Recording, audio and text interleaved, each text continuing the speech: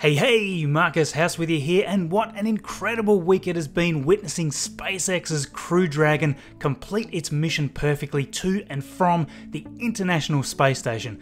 Today, we are going to talk about why this is such a huge deal for SpaceX and why it is so important for the United States. Now, some of you may be wondering what the fuss is all about here, as after all, humans have been flying to the International Space Station for a long time now. It's just a low Earth orbit, right? So, we've done it dozens of times. What's the big deal?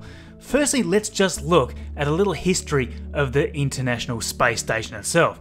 The space station is of course a joint project between 5 participating space agencies, and it has been for many years. The station itself is largely divided into 2 main sections, the Russian orbital segment and the United States orbital segment, which is shared by many nations. Now, since the year 2000, there have permanently been astronauts aboard this wonderful marvel of modern science. Now, the station itself is essentially an orbiting laboratory hurtling around the Earth at around 17,150 miles per hour, or 7.66 kilometers per second. Now, that is incredibly fast. As well as this incredible orbital velocity, the station is also orbiting well above the atmosphere at around 400 kilometers above the surface of the Earth. Now, as it stands today, all astronauts from the United States are actually required to fly up to the station from Russian Soyuz rockets launching from Kazakhstan, and it has been this way since 2011, when the United States retired the space shuttle.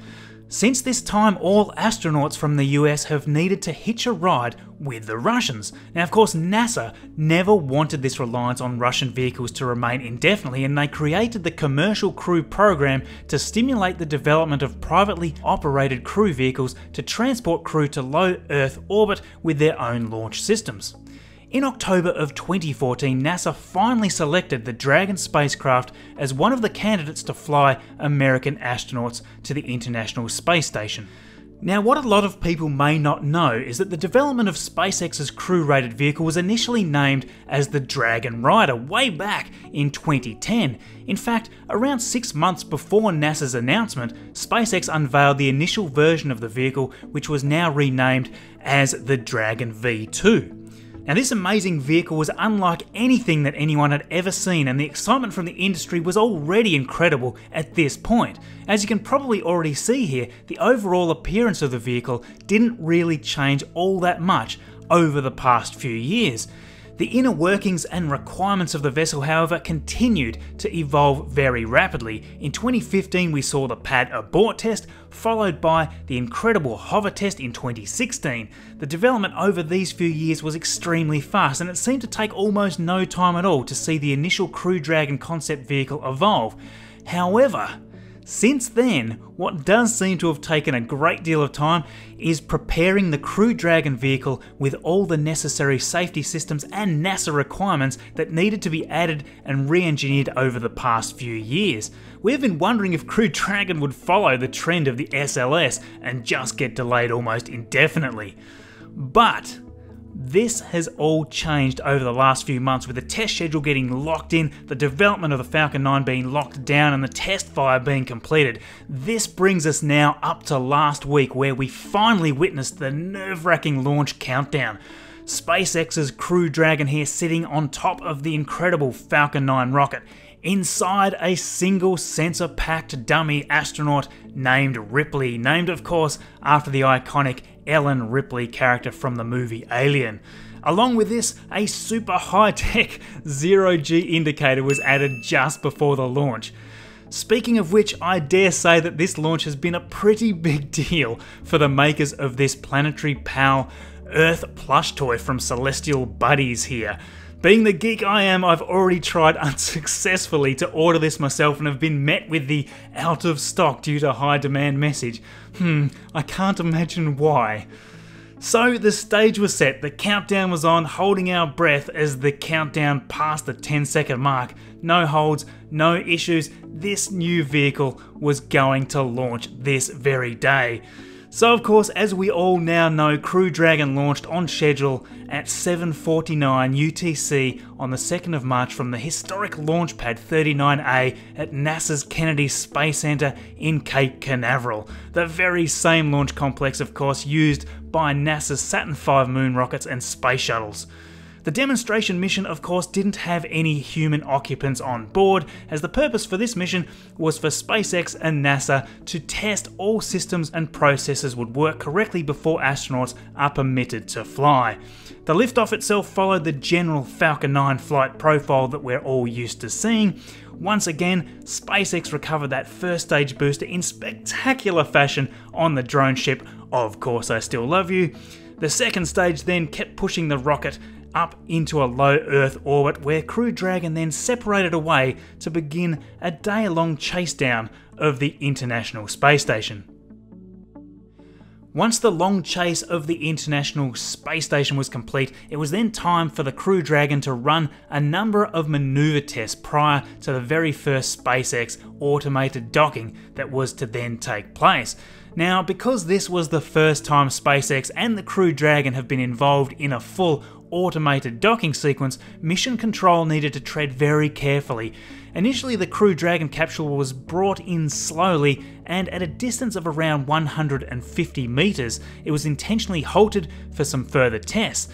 The vehicle was ordered to back off to around 180 meters to test a few abort scenarios of the docking process, and only then was the final command sent to bring the vessel back in to sit 20 meters from the station in preparation to that final docking. Now, very lucky for me, at this exact time, the space station, along with Crew Dragon, flew right by Tasmania, which is where I was watching the live stream. I popped my head outside and watched it literally shoot across the sky in amazement. What a world we live in to be able to see something like this. After heading back inside, the final tests and checks were just being finalised. Then we all watched in awe as the brand new high-tech Crew Dragon vehicle successfully hard docked to the station's new international docking adapter. Coincidentally, this docking adapter was actually delivered by SpaceX's cargo mission back in 2016, so it has been waiting here all this time for Crew Dragon to arrive. So after seeing these amazing shots of the Dragon vehicle, we then watched the Crew Dragon slowly close that 20-meter distance and successfully complete a hard dock, attaching itself to the Harmony module. This again was the very first autonomous docking of any commercial spacecraft. How cool is that? Now obviously SpaceX have already been using its first iteration of the Dragon cargo vessel over the past few years, and it's already delivered 15 cargo missions to the International Space Station, right from the CRS-1 mission through to the CRS-16 mission. Sadly, the CRS-7 mission failed to make it to orbit, and that particular vehicle was lost. Now, this version of the Dragon cannot dock itself like we've just witnessed here with Crew Dragon. This initial Dragon cargo vessel is captured instead by the crew using the station's robotic arm, and then it's slowly pulled into place. They actually call this berthing rather than docking, and this is why the Crew Dragon is such an improvement. In fact, in the future, the idea, I believe, is to reuse these new Crew Dragon vehicles for cargo missions, obviously with some modifications to the interior and that sort of thing. So after some leak and pressurization tests, the crew aboard the space station opened up the hatch and ventured inside, greeting Ripley and the zero-G indicator. Also packed inside were around 400 pounds or 180 kilograms of supplies and equipment to bring aboard.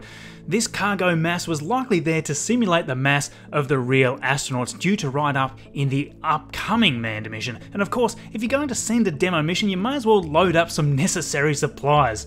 After spending several days and nights at the International Space Station, the Crew Dragon spacecraft cast off from the station for the return to Earth on Friday, the 8th of March, as it wrapped up its historic test flight. Several hours later, Crew Dragon conducted its deorbit burn and separated from the trunk segment of the vehicle. Just a little later again, Crew Dragon re-entered the atmosphere, wiping off enough velocity. The chutes deployed exactly as expected, and we had a beautiful splashdown of the vehicle in the ocean. Now, in this mission, they have tested everything, right from the launch to the beautiful automated docking sequences, from stability at the space station right through to returning the vessel home for a perfect descent and splashdown in the ocean. So what is the next milestone for the Crew Dragon story? There will be a flight abort test which is going to test the launch abort system while the Falcon 9 is in flight. If all goes well here, we may very well see the first two astronauts, Bob Behnken and Doug Hurley, launching inside the Crew Dragon in the middle of this year. Now, with all this wonderful news, we have coming up the second ever Falcon Heavy flight, which has unsurprisingly been pushed back into April. For some information on this incredible upcoming mission, please do check out my video linked here in the top right, or alternatively, you can find a link to this at the end of the video. I'm also working on some more exciting SpaceX topics like this as well, so do remember to hit that subscribe button and bell to get notified. I hope you enjoy this video. If you're interested in some simulations of the Falcon 9 and Falcon Heavy, I've made a number of those here on the channel, so take a look. Also, a massive thank you for my very dedicated quality control squad listed here. They donate their time to me simply to help research these topics and verify that I'm presenting things as well as it can be. If you would like to be involved, simply follow the link in the description of the video. In the tile in the bottom left today, we have everything you need to know about the upcoming Falcon Heavy mission. In the top right is my latest video, and in the bottom right, a video that YouTube has selected from my channel just for you. Thank you for watching, and we'll see you all in the next video.